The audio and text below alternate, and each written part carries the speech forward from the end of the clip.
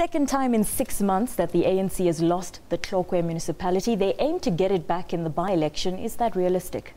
Well, look, it is realistic because by and large, people in South Africa still vote for parties and less for individuals.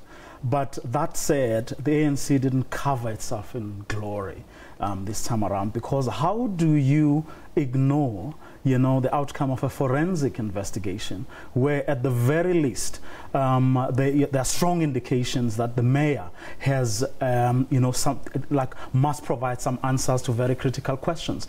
Ignore that, instead want to deal with the councillors who are breaking ranks. That, I think, was a fundamental error on the part of the ANC, something they have said that they will deal with come the by-elections, which the ANC hopes to win. Is the Tlokwe municipality in a state of anarchy? Look at the deep divisions within the ANC that are coming to the forefront.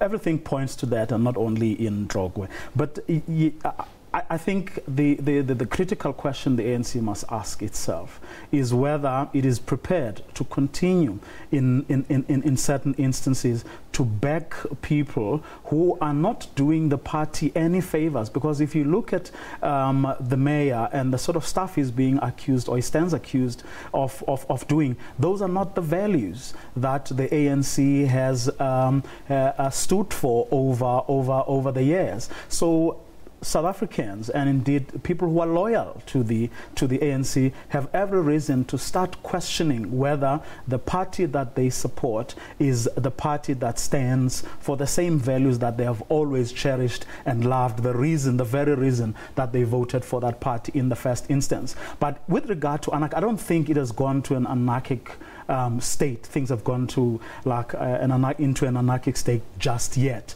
and I think the ANC has a lot of ground to cover, but it's achievable. In other words, if they were to work hard over the next few days, to actually get to where they are supposed to, they will actually win back that election. Because fact of the matter is that the DA doesn't have the numbers. It got where it is now, where the new DA mayor will take over tomorrow, simply because of those councillors. But if it gets its act together, it will win back Tlokwe, no doubt about that. Thank you for your insight, Vuyo. I'm going to ask you to stay just there, because later on in the bulletin we will be discussing Zwelithini Vavi and that so-called sex saga.